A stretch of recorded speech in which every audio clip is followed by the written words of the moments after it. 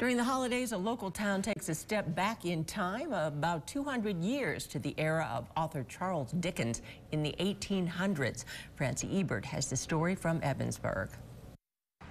Despite this cold weather, the community of Ebensburg has come out to celebrate the holiday season. The 19th annual Dickens of a Christmas parade jingled all the way down the streets Saturday morning. The Grinch and gnomes were among the colorful characters throwing candy to people along the way. First responders came in their fire trucks, and people from clubs and organizations were singing and dancing along to the holiday music.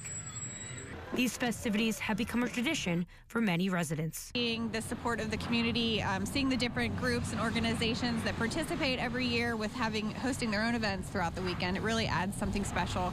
With holiday cheer in the air, Santa made the way from North Pole to meet and have his picture taken with the children. I got here early, the reindeer were up.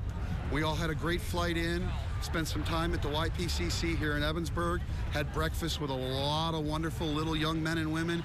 Kids are great here in this town. I come back every year. In Ebensburg, I'm Francie Ebert, WTAJ News.